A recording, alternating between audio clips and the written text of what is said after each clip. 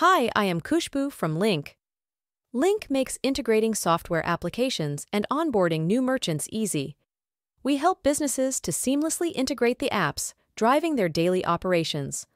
Our vision is to enhance efficiency, reduce costs, and open new revenue streams for our partners. In this video, I will walk you through how a Flipdish salesperson will set up an integration with the floor via the Link portal. Here, we will be using a Link's staging environment. I already had an account, so I directly logged in. But before login, you will have to create an account and verify it through your email. Now, clicking on Create an Integration will take me to a page where I can create an integration. Here, I'm adding a Flipdish account. If you already have a Flipdish account added to this portal, you can directly select it from the drop-down. But now that I do not have any account added, I'm adding it again. So Store ID, Flipdish account ID, I can get it from the URL of my store Flipdish store. I can either by default ETA for my orders. Tax name can be any name, and it's also an optional field tax rate. Any tax rate can be added whatever you use for your store. It's also an optional field tax included in price. You can toggle it off if your taxes are not included in the price item price.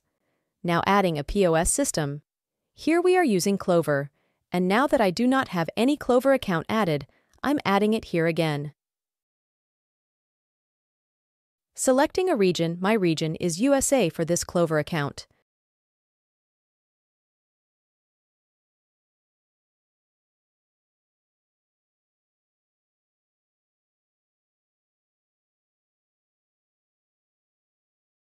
Selecting SP Party Stores as my Clover merchant.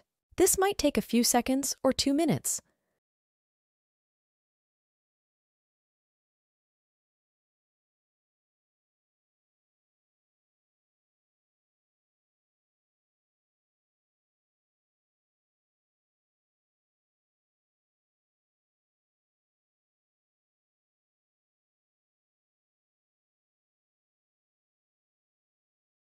A Clover account has been added.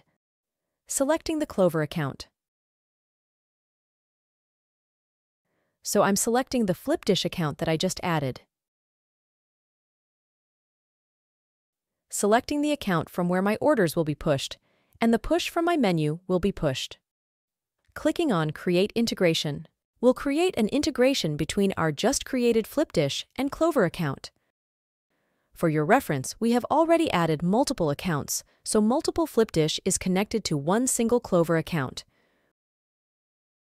We will be using CSS Test Store 3 for our menu and ordering flow. Here in the Clover Sandbox account, I am adding a new item. This item should be synced to Flipdish account and store CSS Test Store 3. The item name I am adding is a new item from Clover, giving a new category name as well.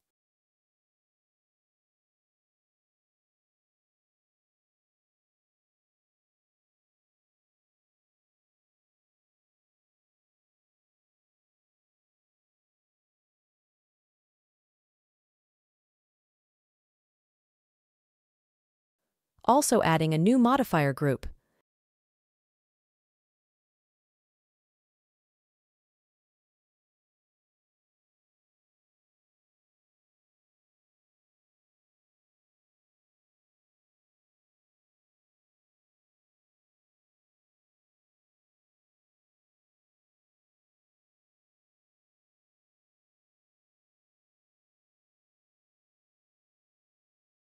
Now shift it to the CSS Test Store 3 side. See, the item has been synced. Mod 1 and Mod 2 were my modifiers in the modifier group that I had added on the item.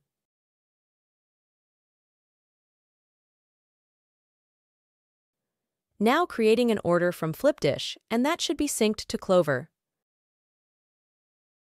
I added spicy fajita with 2 modifiers. Added a chef note to my order, and also added a voucher code that will be used as a discount code. Let me also increase the number of items.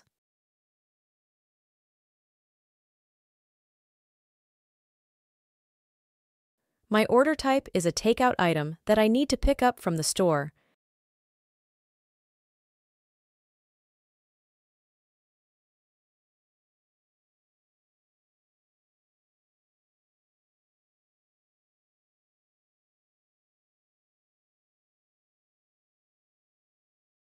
We have a feature of auto accepting an order from Flipdish, so you do not need to manually accept it.